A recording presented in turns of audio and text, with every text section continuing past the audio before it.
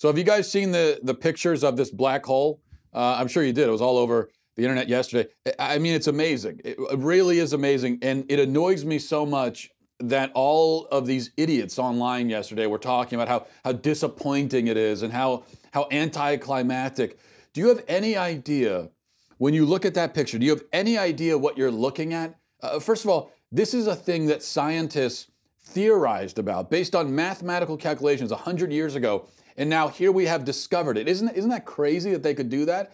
That someone could just work out a math problem and say, well, so according to this, there should be massive holes in space that suck in all the light and energy around them and crush it into non-existence. And then we look into a telescope and we say, oh yeah, well there it is right there. I mean, and speaking of looking into a telescope, this thing is 55 million light years away. 55 million light years. Do you have any idea how far away that is? A light year is 5 trillion miles. So this is 55 million times 5 trillion. You know do you know what that number is? I don't know what that number is. That's how it's really, really, really big. Let's put it that way. So it is so far that you could travel at the speed of light, which is 670 million miles an hour, fast enough to travel around the entire globe 7 times in 1 second. You could be going that fast and it would take you 55 million years at that speed to get there. If you started heading there at the dawn of human civilization, okay, you would still have right now, another 55 million years to go. You basically wouldn't have even started your journey yet. You would still be so early in your trip that if you realized you left your wallet back on Earth, you might as well turn around and go get it. Because that's how vast the distances are that we're dealing with. And I mean, if that doesn't blow your mind, then you must not have a mind that can be blown in the first place. I mean, come on, folks, come on. And by the way, this black hole, okay, its mass is 7 billion times greater than the sun. You could plop our entire solar system and everything it contains inside it. The sun is just a speck of dust in comparison to this thing. The sun compared to this black hole is like you compared to the Earth itself. But we're all disappointed because it's blurry. Oh, it's blurry. Yeah, the image of the thing that's millions of quadrillion miles away is blurry. Oh, it's so blurry. Oh, I'm sorry about that. I'm sorry we couldn't get it in high def for you. I'm sorry that this image that took 55 million years to get to your eyeballs is blurry. Oh, I'm so sorry. Yes, well, that's so disappointing. Meanwhile, a stupid trailer for The Lion King was released on the same day as this image of the black hole, and that Lion King trailer is literally just a slightly more realistic cartoon, which is a verbatim shot-for-shot remake of another cartoon, which only came out 25 years ago, yet that got a bigger reaction than the image of the black hole. People were astounded by that. They said, my God, look at this cartoon. You see that lion? He almost looks like a real lion. I mean, this cartoon, look at this cartoon. It's amazing. It's beautiful. That's what impressed everybody, not the black hole 55 million light years away. We are living in an idiocracy, folks. That's what we're living. We are surrounded. We are living in a black hole of stupidity, and we're all being crushed to death by it. Anyway, let's see what else is going on today. Julian Assange was arrested today. That's the big story. Now, to be honest, I need to read more about what's going on here in order to deliver an opinion worth listening to. I'm not sure if I'm supposed to admit that, but there it is. One thing I don't like about this job is that people expect you to automatically have a worthwhile and informed opinion about everything that happens to occur in the news, right? And that's what people expect. And I think that when people watch a show like this or any other show or, cable news show or anything like that, and they see people pontificating and offering their opinion, they just assume that, okay, well, this person must be omniscient, that they can be informed about everything all the time and have an opinion worth listening to.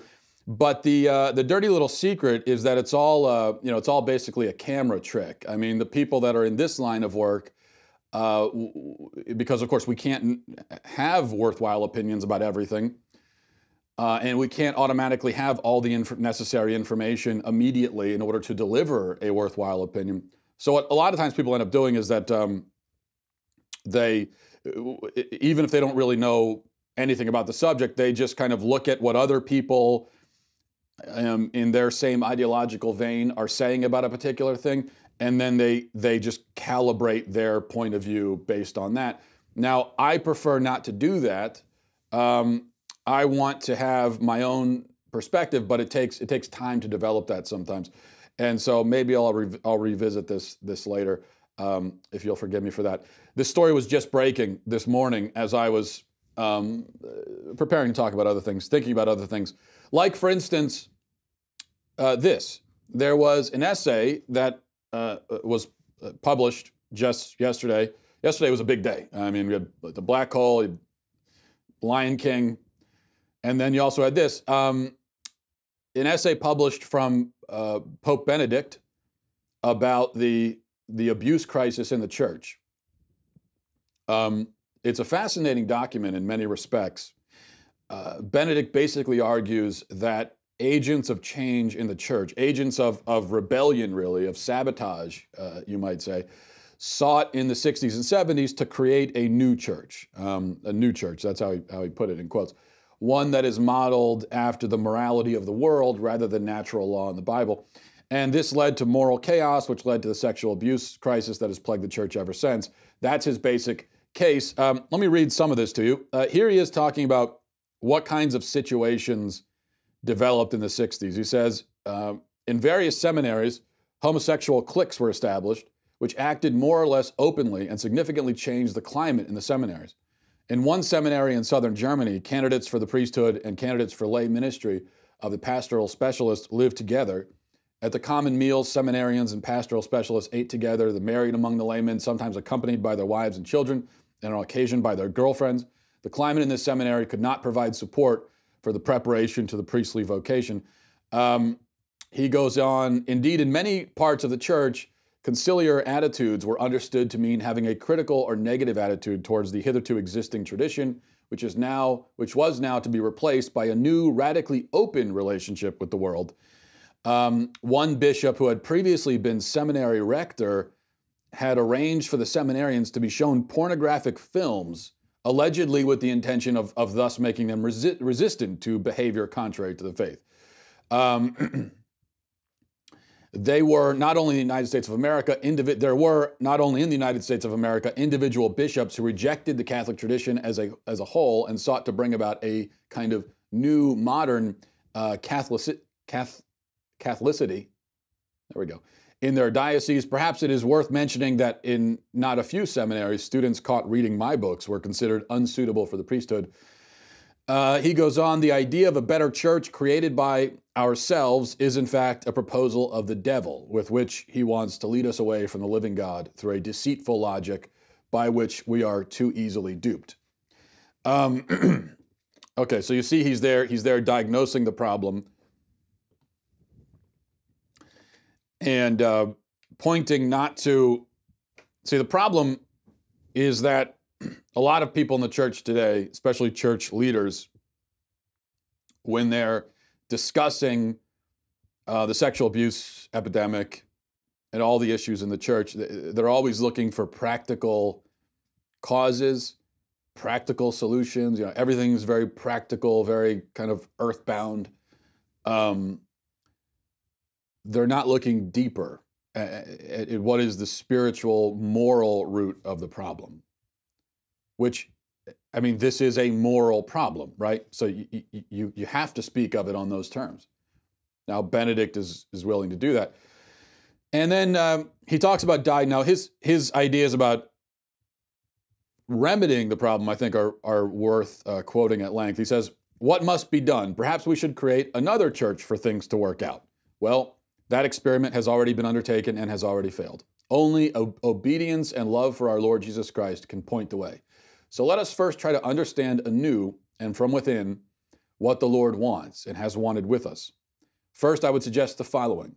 If we really wanted to summarize very briefly the content of the faith as laid down in the Bible, we might do so by saying that the Lord has initiated a narrative of love with us, and wants to subsume all creation in it.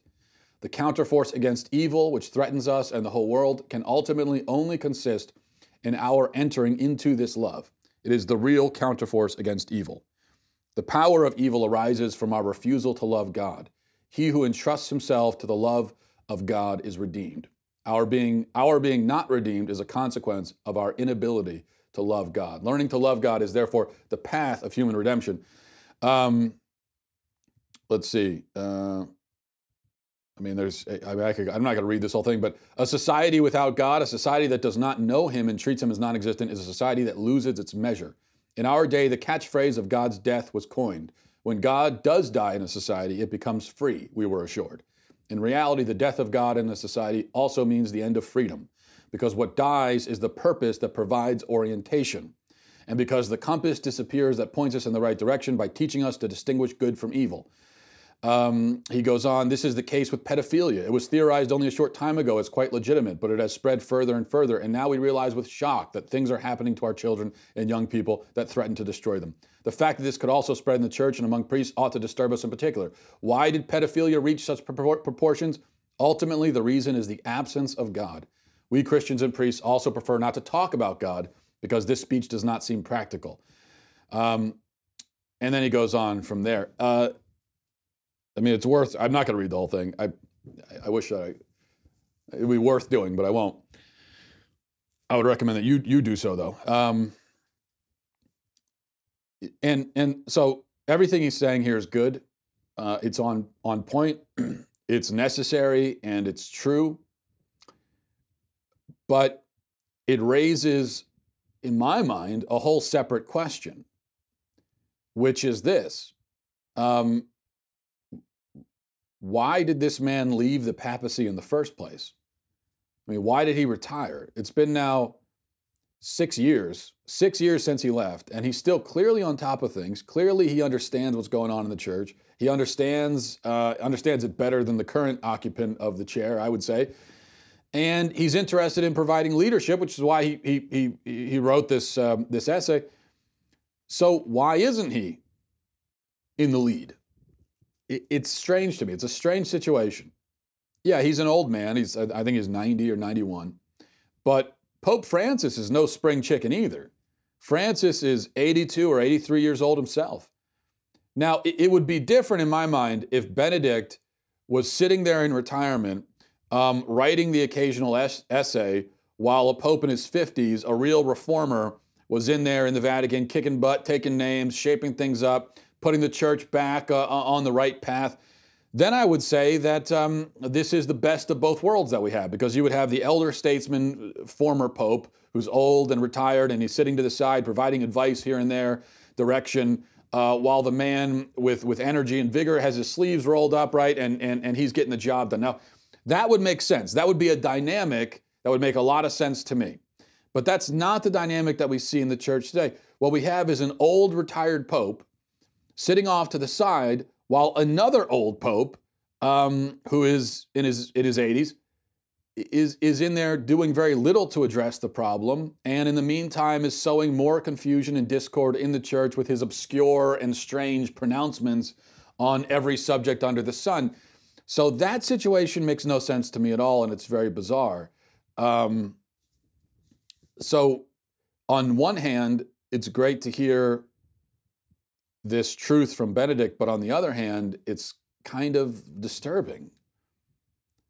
Because I think the assumption was when Benedict stepped down 6 years ago, the assumption was that 6 years in the future, 2019, he wouldn't be alive anymore. We all thought, well, he's stepping down, he must be on death's door.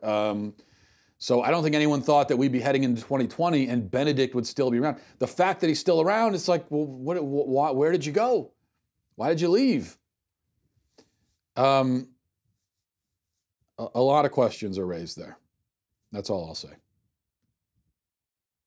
All right, now the Daily Caller had a report yesterday about an alleged blacklist that's kept by Google, which singles out certain people and websites, and tries to mess with them. Now, I'm going to read a little bit from their report, and stick around for the twist ending here, okay? So it says, according to the Daily Caller, it says Google does manipulate its search results manually, contrary to the company's official denials. Documents obtained by the Daily Caller indicate 2 official policies dubbed the misrepresentation policy and the, quote, good neighbor policy inform the company's XPA News blacklist, which is maintained by Google's trust and safety team. The deceptive news domain blacklist is going to be used by many search features to filter problematic sites that violate the good neighbor and misrepresentation policies. That, according to the document, the document obtained by the caller says the purpose of the blacklist will be to bar the sites from surfacing in any search feature or news product. It will not cause a demotion in the organic search results or de-index them altogether. What that means is that targeted sites will not be removed from the, quote, 10 blue links portion of the search results, but the blacklist applies to most of the other search features like top news, videos, or the various sidebars that are returned as search results. Okay, so let me get to the, as I said, the twist ending. On the blacklist are a number of conservative sites, including Gateway Pundit, Matt Walsh's blog, Gary North's blog, TeaPartyEconomist.com, Caroline Glick's website, Conservative Tribune, which is a property of the Western Journal, and the website of the American Spectator. Okay, so I'm on there. According to Daily Caller, I made the blacklist, so I made the team. I was picked. Varsity. What's interesting, though, is that my blog now is just basically it contains my contact information. You can find links to my written work on my website, mattwalshblog.com, if you want to go check it out. So if you go there, it's now for a few years, that's how I got started. I was writing on this blog, and that's what I did. And that's where all my content went. But now, my written content goes to the Daily Wire. Before that, it went to the Blaze. I haven't written unique content on the Matt Walsh blog in like 4 years. But as I said, so if you go to my website, there's contact information for me, and there's links to my written work, which will take you to the Blaze or to Daily Wire. Yet, even in spite of that, according to this, apparently it's been blacklisted. I don't know anything about it. I've had a couple of media outlets try to get a hold of me and want to interview me about being blacklisted by Google. I don't have anything to tell you. I have no perspective on it because I found out about it from the Daily Caller. That's all I know. But I do know that the blacklisting, blacklisting online is a real thing. It's been a real thing, and I think we all know that. But these companies are smart about it, and this is the point I want to make. These companies are smart about the way they do it, and so with Google, okay, it's not like, now I mentioned on Twitter yesterday that I had been cited as a blacklisted site, and a bunch of people responded by saying, "Oh yeah, well I just typed your name into Google and you came right up. So clearly you're not blacklisted." Yeah, but according to this report, that's not the way the blacklist works. Yeah, they're not just going to scrub you from the internet completely. That would be way too obvious. So yeah, if you go and you Google Matt Walsh, I'm going to pop up. You're going to see me there as one of the first results. So they're a little bit more subtle about it, which makes it easier to get away with. And it's also not always clear what criteria is being used, which is part of the problem. Now, obviously, none of these sites are ever going to admit that they have any criteria to target conservative sites.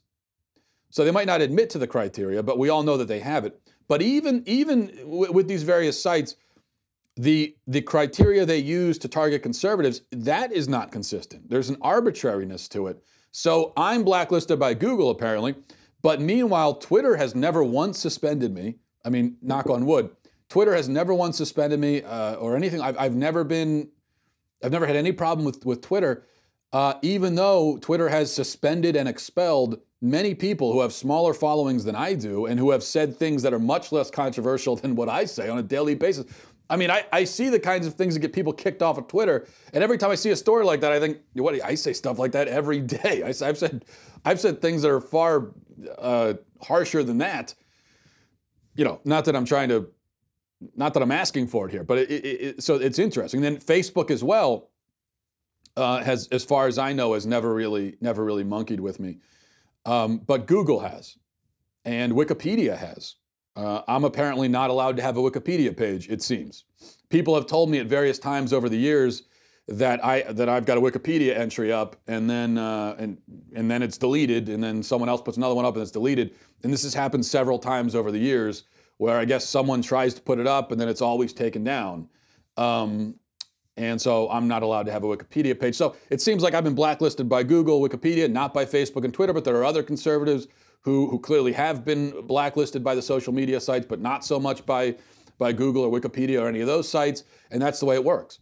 And this is what makes it hard to navigate the censorship online. It's precisely the fact that all of these gatekeepers don't coordinate, and they don't do it exactly the same way. They all seem to basically agree that they want to de-emphasize conservative content, but they seem to pick on different people for different reasons at different times, and that's how they get away with it, and it's all quite nefarious. But that's fun anyway, to be blacklisted by Google. Maybe I'll get that on a t-shirt, blacklisted by Google. All right, let's go to emails, because I got a bunch of interesting ones, most of which I will not be able to get to. But mattwalshshow@gmail.com, mattwalshshow@gmail.com is the email address. This is from Dave. Says, hey, Matt, I've been a reader and listener of yours for quite a while now. I started back in the days when you were a lowly alpaca groomer. Anyway, when I first started reading your stuff, I was a new Christian and not a very deep thinker on biblical issues. You've really helped me open up to much deeper thinking on issues of spiritual significance.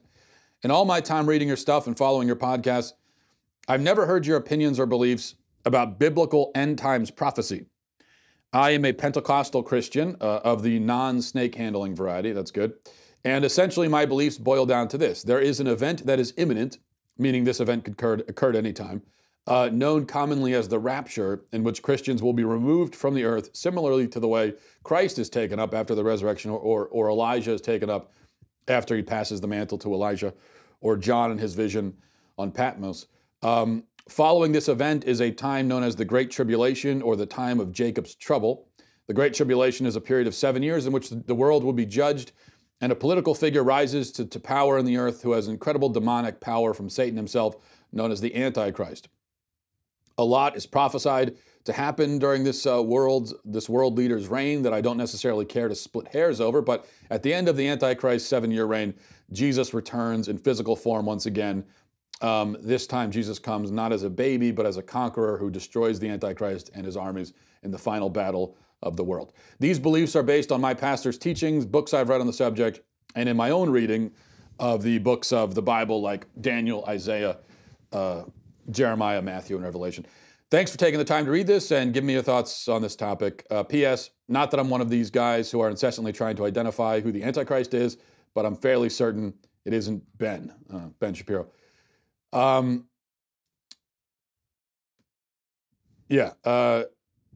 there was a, that's in reference to, I'm fairly certain it isn't Ben Shapiro either. As Michael Knowles pointed out, I don't know what kind of Antichrist would hire a bunch of Christians to work for him. There was some idiotic, stupid Christian was on TV a few days ago saying that Ben Shapiro, Christians shouldn't be listening to Ben Shapiro because he's, if not the Antichrist, he's an Antichrist. So idiotic. Anyway, thanks, Dave, for that, for being a loyal reader and listener as well. Let me try to work through this with you. First of all, as it pertains to the rapture, my problem with the rapture, which I do not believe in, is that it is unquestionably a new doctrine.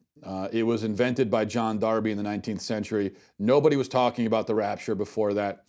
The church fathers weren't talking about it. The theologians of the Middle Ages weren't talking about it. The reformers weren't talking about it. No, it fell to John Darby, apparently, to be the one guy who sees it after almost 2,000 years. He says, oh, yeah, so it was right there the whole time. I don't buy that. I'm always skeptical when somebody, 19 or 20 centuries later notices something in the text that nobody noticed before. But more importantly than, what any theologian throughout history was saying is that the biblical writers were not talking about any rapture either. What's the one verse that almost everybody immediately cites to prove the rapture?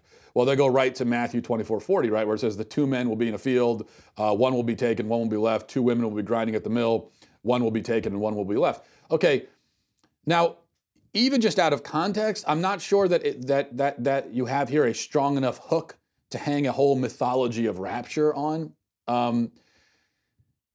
So you think about how much has grown out of just those two sentences, and this is the problem. People feel free to just take any sentence or two in Scripture and to go to town on it and come up with an entire new system, a whole new theology, all of these new, predictions and everything based on one or two sentences that they find in Scripture. And in this case, that practice is all the more absurd when you look at it in context. So let's do that, okay? Let's look at this supposed prediction of the rapture in context. It says, but about that day or hour, no one knows, not even the angels in heaven, nor the Son, but only the Father. As it was in the days of Noah, so it will be at the coming of the Son of Man. For in the days before the flood, people were eating and drinking, marrying and giving in marriage, up to the day Noah entered the ark. And they knew nothing about what would happen until the flood came and took them all away. That is how it will be at the coming of the Son of Man. Two men will be in the field, one will be taken, the other left. Two men will be grinding with a handmill, one will be taken, the other left. Therefore keep watch, because you do not know on what day the Lord will come. So the person taken in this image here is the unrighteous, the wicked. Jesus is talking about the destruction of the wicked. For in the days before the flood, people were eating and drinking, marrying and giving in marriage, up to the day Noah entered the ark. And they knew nothing about what would happen until the flood came and took them all away. This is how it will be at the coming of the Son of Man. One will be taken. Well, what's taken? We just said it took the wicked people were taken away. And not just at the blink of an eye, like disappeared. I mean, there was a flood, right? And I'm not saying that he's not saying that at the end of the world there's going to be another flood, but the point is the wicked were washed away, were taken. I believe in some translations even the word seized is used, which makes it a little bit more clear. Seized. So this, to me, clearly, explicitly is talking about wicked people being destroyed. It is not talking about good people being ascended into heaven. It's just not. So the rapture folks have twisted this verse to mean the exact opposite of what it actually means, which is incredible, really, when you think about it. Because all you have to do, and I'm not trying to attack you. I don't mean any disrespect here. I'm just saying, if you read that verse in its context, I don't know how you come to any other conclusion, right? It's really clear what he's saying. But notice something else that Jesus says. He says, you won't know when the end is coming. Okay? You will not expect it. So if you're expecting the end, that's a good sign that it's not going to come, if anything. Because Jesus says you won't expect it. Stop looking for it. You're not going to know. Sorry. And I think that's what Jesus is saying here. As for verses in Daniel and in Revelation, well, I've read those books also, and I would recommend that for everyone to actually sit down and read the book of Revelation cover to cover. Not just a verse here and there, not just the things that your pastor points out. And I mean, it's good to also get guidance on these things as well. But if you actually sit down and read it yourself, like cover to cover, right? Do that and then tell me whether you could make heads or tails of it, because I don't think you can. I can't. I don't think anybody can. The book is heavily, heavily, heavily metaphorical. I don't think you can just crack open the book of Revelation and say, oh yeah, okay, well that's what this means right here, and that's what this means, and okay, I've got it now. There's nothing wrong with, I guess, coming up with theories about what it might all mean. That could be very interesting to do. I'm not opposed to that.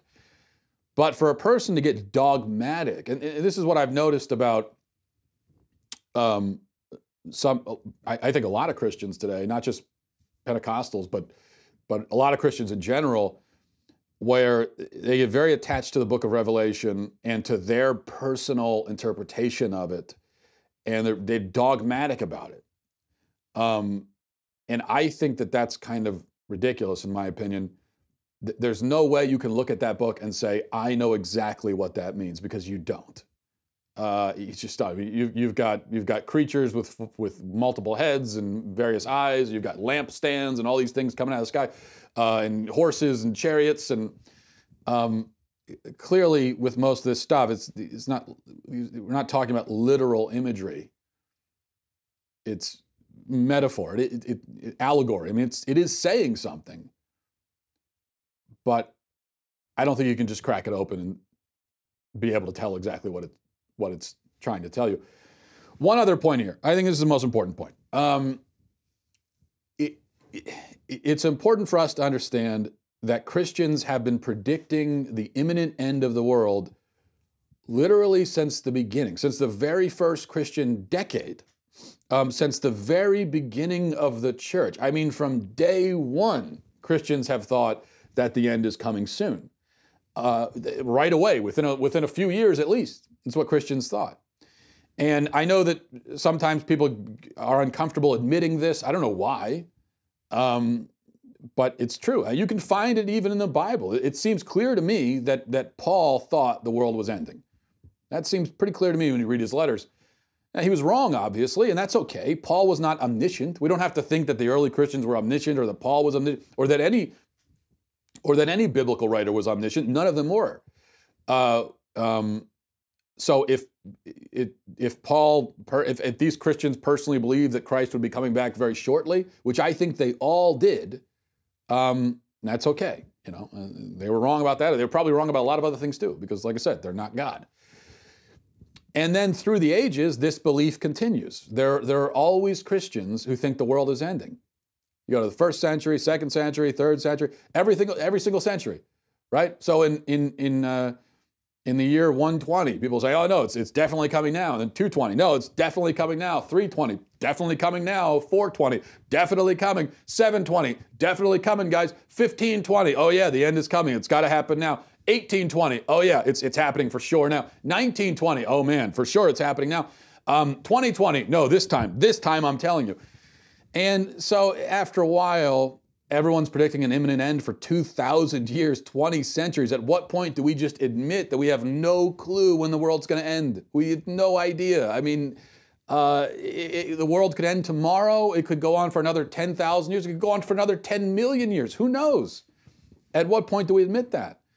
And if we could only step back and take a historical view for just a moment, we would see how silly these doomsday forecasts are. Yeah, there are things about the modern day that are bad, to say the least, but apocalyptic? Think about it. Up to 50% of Europe's population was wiped out by the Black Plague in just a few years in the 14th century. That's well over 100 million people, if not up to 200 million people. In terms of doomsday scenarios, that outdoes anything we have ever seen or probably ever will see, hopefully. So do you think they had reason to believe that the world was ending back in the 1300s? Well, yeah, they did, but the world didn't end. Or think about when Rome fell. I mean, the Roman Empire ruled for 1,000 years. Do you think people had reason to think apocalyptic things when that ancient empire was laid in ruins? Can you imagine? And I think this is what's happening. That we look around and we see things happening in our civilization, with our country, and we say, oh, it's the end of the world. Well, maybe, or maybe it could be, our country could end. I'm not saying that it is going to, but our country could come to an end. Our civilization could come to an end. That doesn't mean that the world is ending. Many civilizations throughout history have collapsed, and yet the world continued going on. Our country has only been around for a measly 250 years. If our country collapsed tomorrow and didn't exist anymore, honestly, 500 years from now, the United States would be a blip on the radar. It would hardly even be discussed because of how short its existence was in comparison with like ancient Rome or ancient China or Egypt. I mean, these empires were around for thousands of years. And we are just babies compared to that. We've barely even gotten started. So my point is that if bad things are happening in America, that doesn't mean that the world is ending. I mean, we just got here, for goodness sakes. So the problem is that we're stuck in our own era with our own experiences, our own lives, and we just assume that everything happening to us is unprecedented, hugely important, catastrophic, historic, so on, when really that's not the case. Necessarily, right? And anyway, none of this matters really, because here's what we do know for sure. We don't know what Revelation is telling us exactly. We don't know when our civilization or world will come to an end, but you do know absolutely that as far as you are concerned, the world will end within 80 years at tops, probably, right? As far as you're concerned, the world is coming to an imminent end. Sorry. So your world will end in a few decades, if not sooner. The world may go on for another 500 million years, but your world will end. I mean, practically in the blink of an eye. So, because of your death, right? So imagine if Jesus appeared in the sky and told us that the world would end in the year 2087, let's say. We would all react very strongly to that, wouldn't we? It would change the way we lived, the way we operated. Yet Jesus essentially has told us the world will end in the year 2087 or much sooner for us, because he's given us a lifespan that probably won't last much longer than 85 or 90 years at the most. Yet it's as if we need to think that the whole world is ending in order to act with any urgency, which is silly, because what does it even, in a sense, I mean, what does it even matter when the world ends? You're going to end soon. Whether the whole world goes with you or not is almost like a minor detail, really, as far as you're concerned and your soul is concerned. So maybe we should be less focused on the fate of the entire world and more focused on our own fate and on our own mortality and on our own imminent demise, which indeed for us is certainly imminent. All right, this is from Heavenly. Says, hey Matt, first off, I love your podcast. I think you have great insight. I always appreciate good sarcasm. I'm a 22-year-old woman. I'm just starting to get into the dating scene with the intention of marriage and starting a family. My question is, aside from kids and religion, is there other important values and goals two people should share in order to have a lasting marriage? Do you think it's deeply important that they agree on doctrine? How much should someone be willing to change or give up for someone else? Thanks, keep up the good work. All right, so those are three separate questions. All are pretty deep. I will try not to drone on too long. What other values and goals should two people share? Well, you mentioned kids and religion already. Certainly you want to be sure that your future spouse is interested in having kids, not just theoretically, but really wants to have kids. A marriage where one person wants kids and the other doesn't can be disastrous. And then obviously you need to be sure that you both have values that are rooted in the eternal and God and faith. And so you already mentioned that. Beyond that, I don't think you need to have a one-to-one match on every fundamental value and goal that you have. I think what's more important is that once you have those really basic things down, the next step is to make sure that this person is someone with virtue. Okay, so somebody who's honest, generous, trustworthy.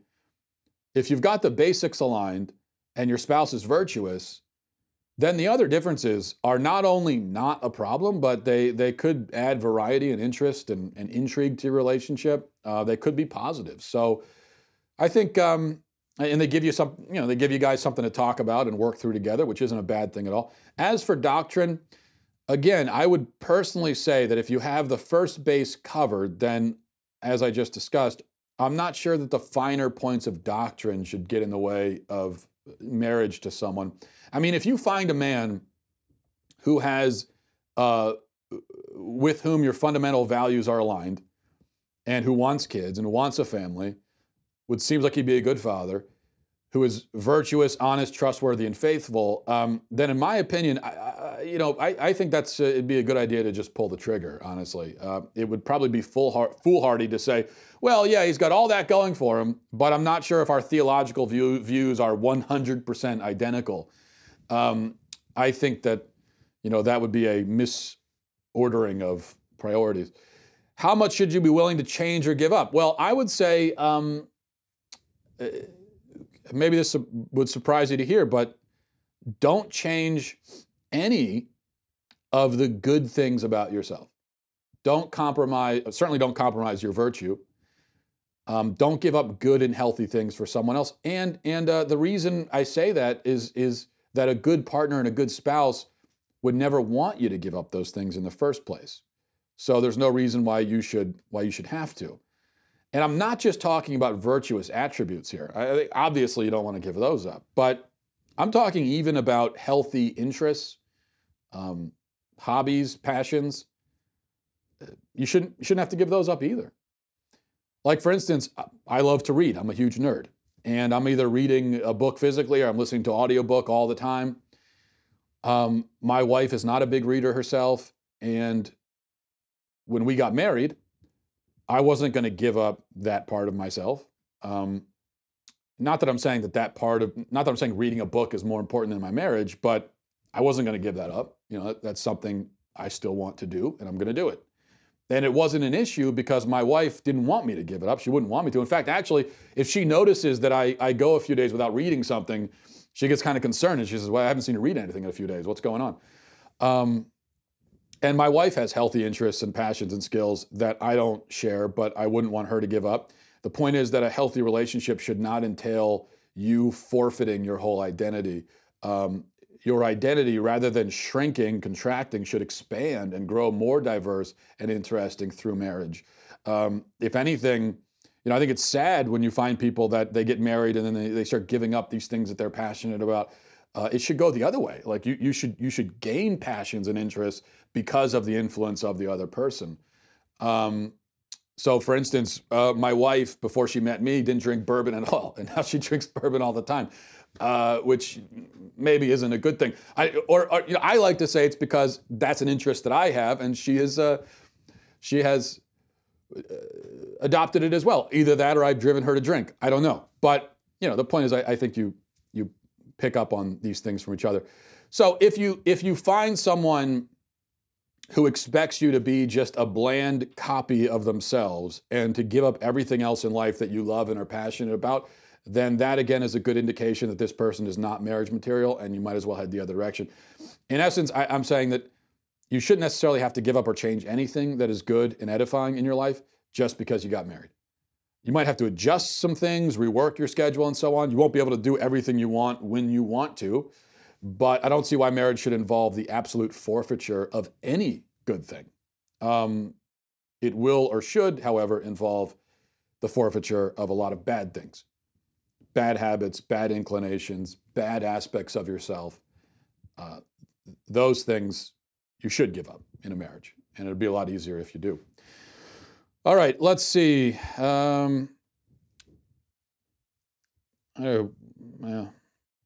Okay, one other quick one. It's not even really a quick one. This is from Sam. He says, hey, Matt, I just started watching your show after watching Shapiro for 2 years. I enjoy the fact you cover different but yet important topics. My question for you would be, to what extent can morality be derived from reason, if at all?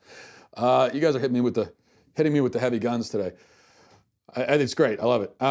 This isn't really one that I can just throw in with the final 2 minutes of the show, but I'll try to anyway. So to what extent can morality be derived from reason? I would say that we all have an innate moral sense, natural law. We all recognize intuitively, I guess you could say reasonably through reason, the basic moral truths of life, which is why when you look around the world and throughout history, you're going to find all these civilizations have remarkably similar moral codes. Similar in the basic structure anyway, not necessarily similar in practice or interpretation. So for example, every human civilization has outlawed murder, yet some human civilizations have practiced human sacrifice, genocide, in our case, abortion. These are all redundant terms anyway, basically saying the same thing. But none of those civilizations that tolerated or committed such atrocities would have considered the atrocities murder. Now, they were murder, it is murder, but the point is that even the murderers felt the need to work around, pay lip service to this moral code that even they recognized. So, as reasonable beings, I think, yes, we can arrive at rudimentary moral truths through reason. And this is a sense, a recognition of rudimentary moral truths that God instills in us. But for the fullness of those truths, for the full picture, as it were, we turn to Revelation. And that's the way that I would break that down in 2 minutes. All right, we'll leave it there. Thanks for watching, everybody. Thanks for listening. Godspeed. I'm Michael Knowles, host of The Michael Knowles Show. The president came out swinging on Saturday, describing the need for immigrants to learn English and assimilate. The surprising thing here is that the president was Barack Obama and not Donald Trump. We will analyze the open border policies of Democrats, and then it turns out we're all Eric Swalwell. Check it out at dailywire.com.